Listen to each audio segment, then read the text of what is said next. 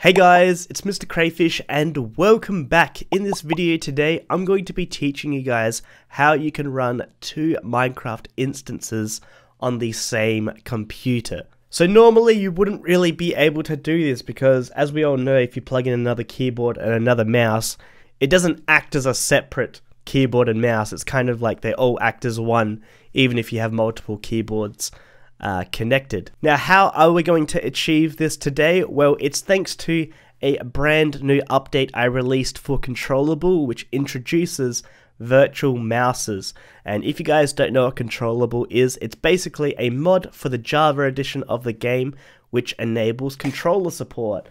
Something that has never really been seen in the Java edition is a good mod that allows you to play, with a PS4 controller, an Xbox controller, or something like that. Now, I do want to point this out before we do get into this tutorial, and that is that at least one person has to play with a controller. As I said, you can't have two keyboards, that's just not possible. But at least one person has to be playing with a controller. You can both be playing with a controller if you really want to. You don't have to use the keyboard and mouse at all. So I just want to say that right now before we do start, is you are going to need to have a controller in order for this to work. But anyway, I am going to as well assume you guys know how to install Forge, you know how to install mods. That's going to be a little prerequisite of this video today. If not, I'll put some links in the description below where you can learn how to install Forge and how to install mods.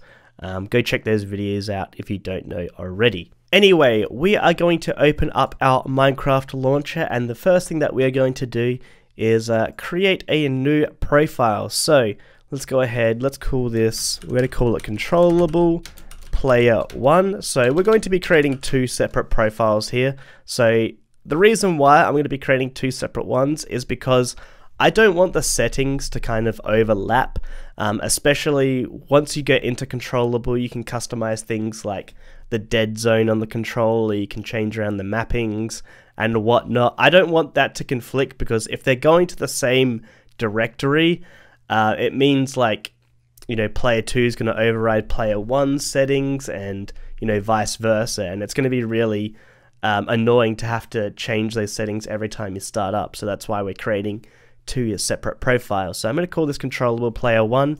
I've already got Forge installed. So I'm using 1.14.4 in this tutorial. So if we go to version here, we can scroll down. As you can see, I have the recommended Forge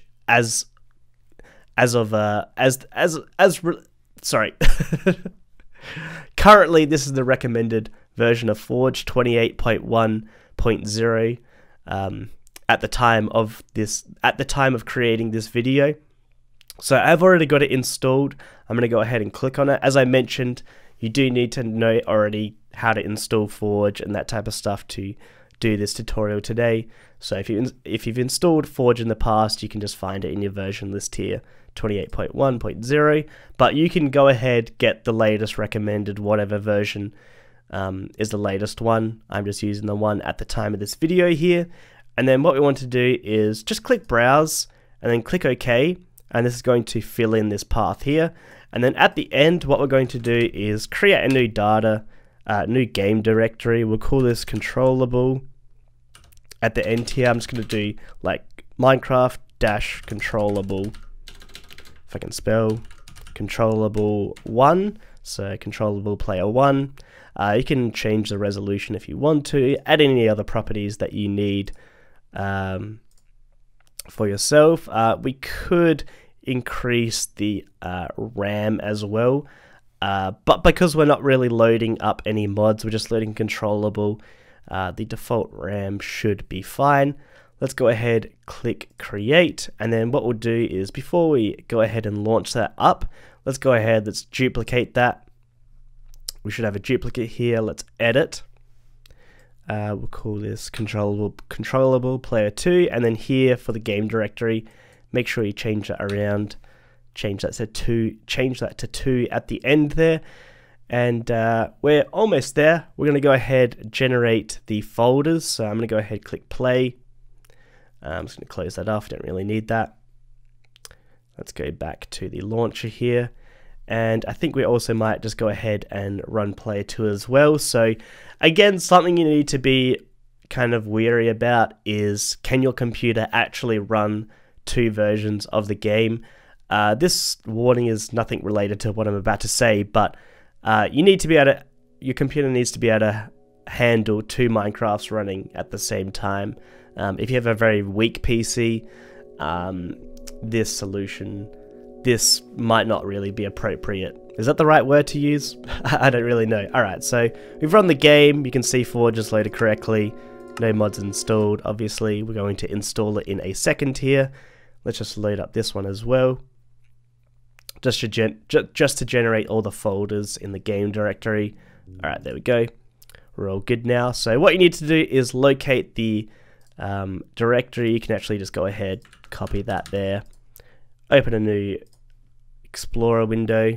Alright, I don't want to leak anything. This is just my thumbnails folder. Alright, let's go ahead and paste that in. So as you can see, this is our controllable one. We got controllable, well, this is controllable one. We got our mods folder, we got our config. So this is again why I didn't want this to go to the same one, because we have a config folder, and maybe you want to change around, you know, the individual properties for each player, especially stuff like dead zone and that stuff I mentioned before. Alright, now what we need to do is simply download Controllable. So I'll put a link in the description. This is my website here, and this is Controllable. If you scroll down to the bottom, you can find the download. So we need to download at least version 0.6.1, and that's the one you should find on my website. Obviously, this is for 1.14, so we'll go ahead and download this version, and then just wait for that to download. Now, as I mentioned in most of my tutorials, and for people that are watching this video, I assume you're a little bit more experienced if you already know how to install Forge and whatnot. But only download mods from trusted websites. I only host my mods on my website and CurseForge. If you're downloading them from anywhere else, I don't know what they've done to them, so I recommend you only download it. I only suggest you download it from my website and CurseForge, nowhere else. So yeah, this file is safe, but keep that in mind. Don't download my mods from anywhere else besides my website and CurseForge. So let's go ahead, press keep there. We're going to bring up the controllable folder here, and we're simply just going to go ahead, pop that into the mods folder. So it should be in there, and we'll go ahead, copy that as well into the other mods folder in Controllable 2. Alright, we're almost there, so we can go ahead and close that off now. We can close that off. We don't actually need to go in there anymore. So let's go ahead, let's launch up both of the games now. Alright, so as you can see, we now have both of our Minecrafts open. We have player 1 to the left, and then we have player 1 to the right here. Now, we need to go ahead and configure a couple of things here. So you need to go into options for each of the mods here. We'll ignore the controller for right now. Let's go to settings, and what you need to do is make sure you have virtual mouse set to on. Here you can change around stuff like the dead zone mouse speed and rotation speed, and this is stuff that if they were working in the same directory, this would override player 2's and vice versa. So that's why I created separate profiles. You can turn off the render the mini player. Auto select, just make sure auto selects the controller if one is unplugged. So maybe you don't need that on. I would actually suggest turning that off if you're using it in this kind of 2-player environment here. But now that we've finished that, let's go ahead, click done. And then here, what you need to do is select your controller. So I'm actually going to be using 2 controllers. One person, if they want, can be using keyboard and mouse. But in this scenario, I'm just going to be doing 2 different controllers. So for player 1 here, I'm going to select my PS4 controller. So make sure you have it plugged in through USB or somehow, and it should show up in this list. If it doesn't, it most likely isn't supported in Controllable. There's not a lot I can do because it's based on the library, which I have no control over. So select that, and you should see now if I use my controller here, this here is the virtual mouse, completely different to this mouse here. This is the one that actually controls everything, so we can go ahead, go back, and it's just like normal. So next you need to go over to player 2's here, go to controller, and then you need to select a different controller. You can't select the same one. I think you can, but that's a little bit weird. You probably don't want to do that. So select a unique controller. So I'm going to select my PS1 controller here. Oops, I don't think that's the right one. Hold up. Oh no, sticks aren't on. There we go. So as you can see, I'm operating each controller here, and you can see that they're moving, the kind of mouse is moving independently from the other one here. So we can go ahead, go into single player here. Now this is one thing that we're going to run into a problem here, and I will tell you a solution to fix it. So this is not a perfect solution to play multiplayer right now, because what you actually need to do is player 1, both of these have to have different accounts. So, you know, this would be a main account, and maybe this is your friend's account or something like that. So when you do start up the game, so let's go back here real quickly. When you do start up the game and you're launching player 1 here, I'm on my main account, so I'd go ahead and click play. And then when I go to player 2 here, I would go ahead, change my account here to my second one and load it up with that. And that allows you to actually play over LAN. If you don't do that, when you try to connect to each other through LAN, it will say that you're already logged into the world.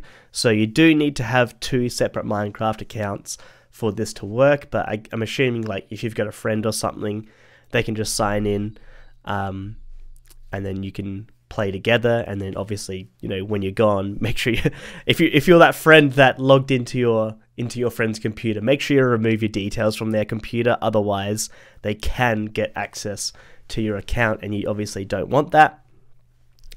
You know, but in this scenario here, let's say you don't want to play kind of multiplayer together. You can just play single player like you normally would. So let's go ahead, head back here. I'm just doing this with the mouse just to make it a little bit easier. Now we're not completely done yet. We're not completely done yet, so don't head out of this tutorial right now. So we're just loading up the world for each one here. One thing you'll need to do for this to work properly is make sure you, you need to turn off unpause, I think, what is it? Pause on focus, turn that to disabled. So press F3P and set that to disabled. That means that when the mouse is off screen, it's not going to pause the game at all. So if I had to switch over to the other window here, well, let's go back over here. Let's turn this on.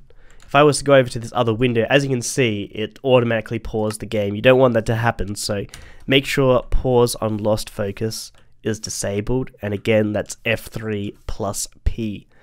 So that is ready. Let's go over to this one. Make sure you turn it off on this on here as well. And this is a scenario where I need to change the dead zone on the second player here. So let's go ahead. Let's go into the start menu here. Oh, okay, it's going to be a little bit difficult. Let's do this, settings. We need to turn this dead zone up to maybe 0.4 there, and that should stop the awkward movement with this controller. All right, there we go. So as you can see, player 2 here, I'm controlling with the PS1 controller, and then over this side I am using the PS4. So try and do this. It's really hard using the controller with one hand, so I want to just prove that, you know, I am playing like the game. Oh, okay. I'm playing the game separately. Now, as I mentioned at the start of this video, only one person actually needs to be using a controller, so the other person can actually still be using the keyboard and mouse. So as you can see here, I'll run with this. I will try and control the player 1. I'm actually using player 2 here with the keyboard and mouse. I can still do everything normally that I would normally be able to do, so you're looking around with the mouse. Yeah, it's really hard to demonstrate this without having like a second person here, but I think you guys get the idea, and that is you can run 2 Minecraft instances simply by using Controllable. But that is going to end off this video today. I do have a couple final words that I would like to say before I end off this video. You know, this approach that we're taking a look at, or this new approach that we're taking a look at to run 2 Minecraft instances, I feel like is kind of changing. You know, I feel like there's a lot of people out there that, you know, have always wanted to do this, but, you know, to really do it, you needed a second computer. And, you know, sometimes that's not really the best solution. A really cool thing about this as well is, you know, it's the Java edition of the game. You can install mods. You can do all that stuff. You can play on the same screen as you can see right now. So let's say you're, you know, co-oping or you're playing on multiplayer. It's really handy to be able to see the other player's screen.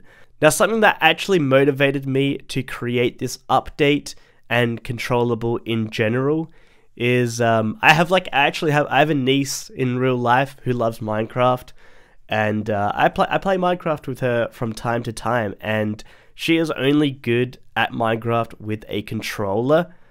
She doesn't know how to use the keyboard and mouse to play the game. So being able to have controller support, making it pretty much the same as you know, the console version of the game, and allowing her to play on the Java edition of the game, and it just seems like normal, is really cool. But now, because we can play on the same screen, I don't have to, you know, set up my laptop for her to play. We can now play on the same computer. We can just simply run a LAN server, you know, 3 here, just open to LAN, and we can play together. Something that is really cool, and you can't really see it on this video, is I actually have a second monitor, so I can have one game maximized on my first monitor and the second one on my second monitor, so we can have both kind of like a full screen game together, and we can both see each other's screens at the same time, which is really cool. But that is all I wanted to say. Hopefully you guys have learned how to set it up today. Hopefully it was clear, and if you guys did enjoy this video and you want to see more, hit that like button, subscribe, and I'll catch you guys later. Bye!